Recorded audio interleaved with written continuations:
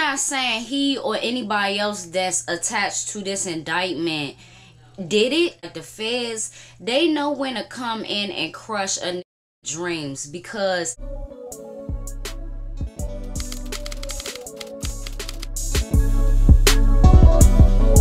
what's up, everybody? It's your girl B Octavia, and I am back with another video. Welcome to my channel. If you are new, thank y'all for all the love that y'all been spreading on my channel. And this birthday month has been starting off amazing. Let me just say that. Like I said, if you do not know me, I am from Washington, D.C. And I am also an entrepreneur. I am happy to say, and I am locking it in, Be the Brand will be back very soon. I definitely want to have my merch out before my birthday. I want to do a video dedicated to my merch so that y'all know what the message is behind my brand, what I believe in, the ethics of being alive, staying alive, having a good life, things like that. So today I want to talk about Fetty Wap.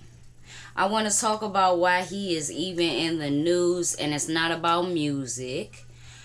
I want to get into all of that, and I also want to put my thoughts on it. My thoughts, concerns, and things like that will be towards the end of the video. So make sure that you stay tuned from start to finish so that you can have something to say in the comments.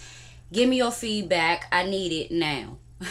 So, Fetty Wap, who is 30 years old, was arrested Thursday night of October 28th of this year. So this was just a little minute ago. And he was arrested by the FBI on federal drug charges. Willie Maxwell, aka Fetty Wap, had a virtual hearing the next day on October 29th, where he pleaded not guilty to all of these charges. And in that hearing, he was ordered to be held without a bail. He was arrested at Citi Fields in Queens, New York, where the Rolling Loud Music Festival was being held. He was set to take the stage and perform songs from his new album. I believe it's titled Butterfly, that is dedicated to his daughter that recently passed away.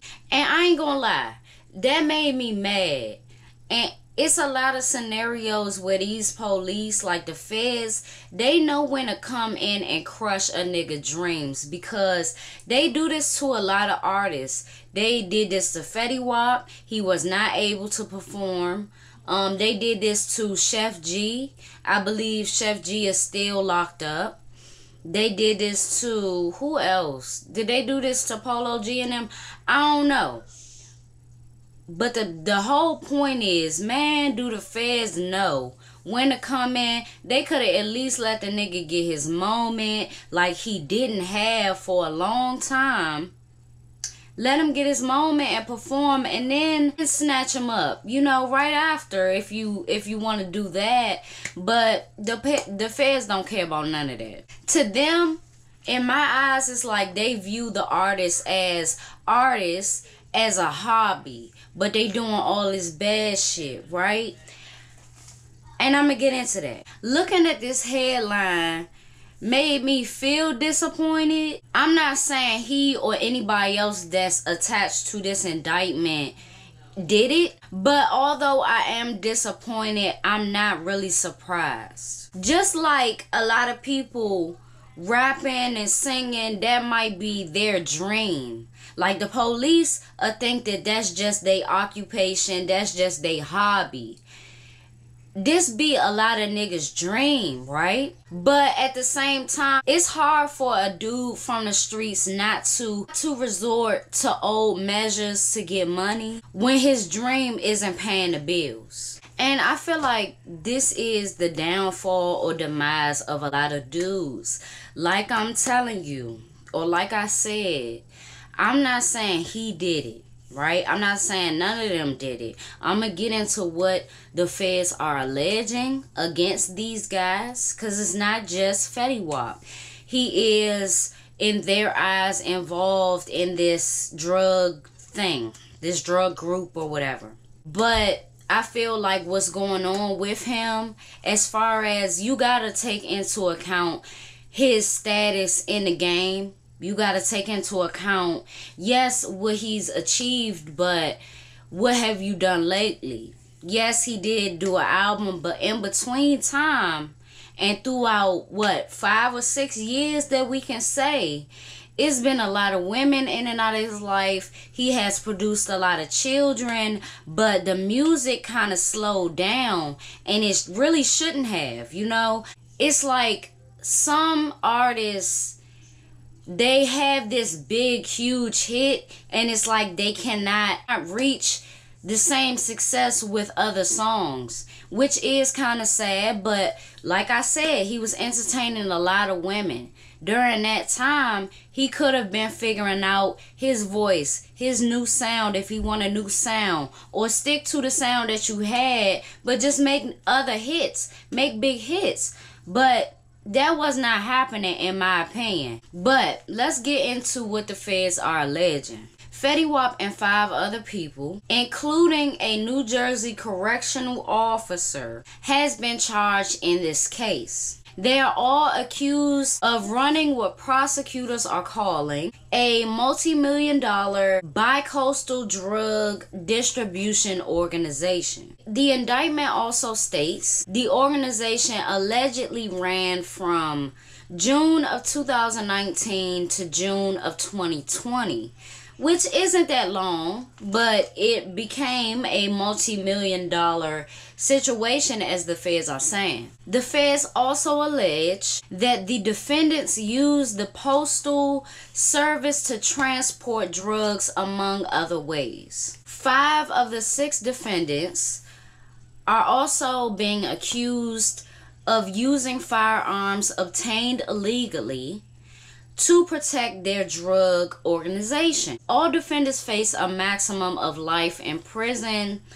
With evidence from a search warrant that was executed, the feds collected roughly $1.5 million in cash, 16 kilograms of coke, 2 kilograms of heroin, quite a few fentanyl pills, 2 handguns, a rifle, a pistol, and ammunition for all, right?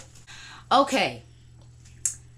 So, you know, I'm not going to say that I saw this coming, but I'm going to say that I'm not surprised. Now, I remember a time when I was following Fetty Wap, right? I was following him on Instagram. I was seeing him doing the bikes and shit like that, which is fine. You could have an actual hobby and shit like that.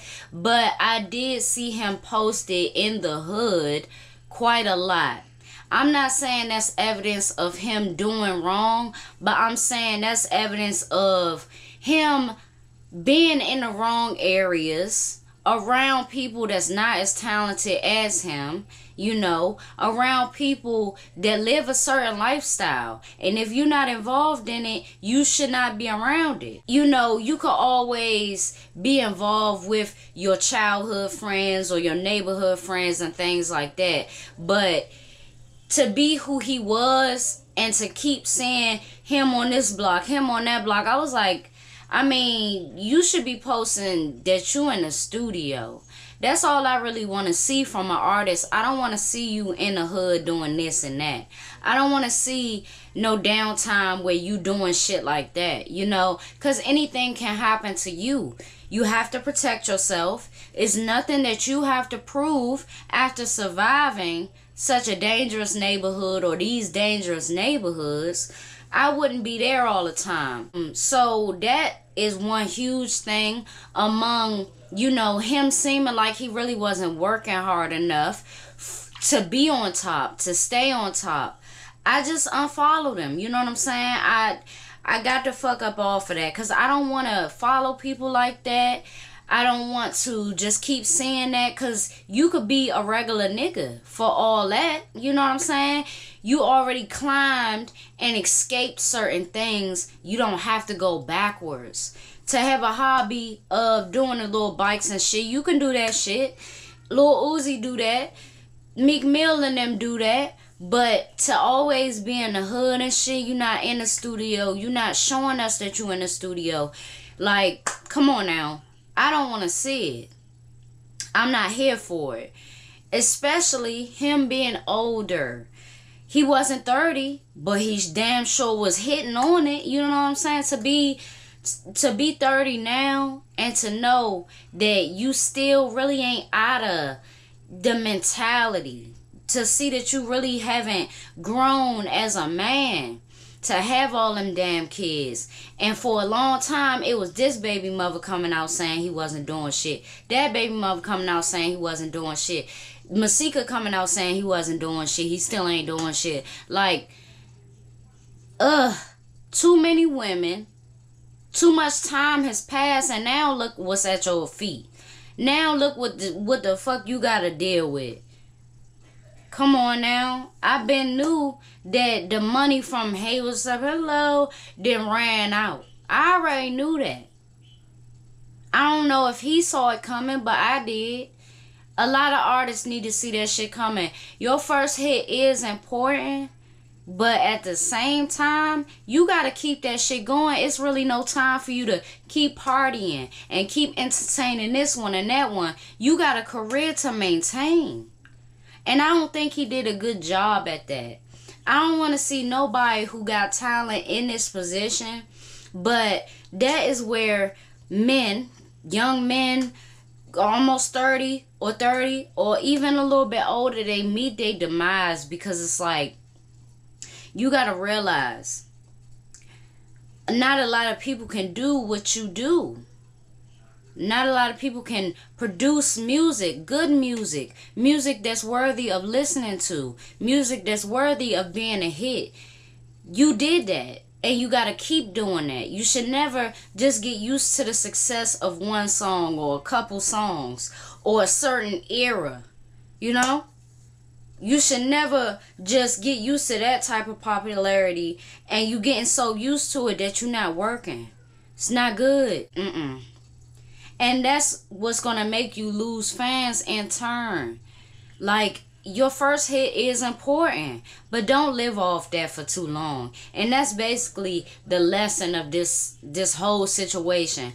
I hope he figure it out, because he got too many goddamn kids for him to be in jail and facing life and going through this. I hope he figures it out. He is out on bail now, you know, on $500,000 bail. He didn't have to pay the whole thing. We all know that. But at the same time, okay, he's out. So spend time with your kids while you got time. Because I don't know. With anybody, it's like, I don't know what you did and what you didn't do, right? Hopefully you figure it out. For your sake, for your kids' sake. I don't care about no woman that's in or out your life. His love life is a mess. When will some men realize that you got to put that shit on pause and really handle what you need to handle? Really. Get your nose out of the bitch's ass is what I'm saying. Okay? Take your nose out of her ass for a second. Come up for air and realize you need to see your kids. You need to be there while you can now. And it's not like he's always been super busy and doing this and doing that. Yeah, he had his time. But it's like, for you not to be a consistent parent, for you not to be there physically and only be there in spirit and shit like that. Like, and I ain't gonna talk shit about him. You know what I'm saying? Like, God bless his daughter. God bless his child's mother that he wasn't supporting for a few years. But you need to make that up by being in your other kids' lives. And that's what I will say about him. You know, you got to get from around them people that, yeah, you may love and they may love you, but they going to take you down. Because that's all they know how to do. But you know how to do more than that. Fetty Wap, get it together. It's your girl, B. Octavia. Thank y'all for watching. Thank y'all for tuning in to yet another video. And I will see y'all in my next one.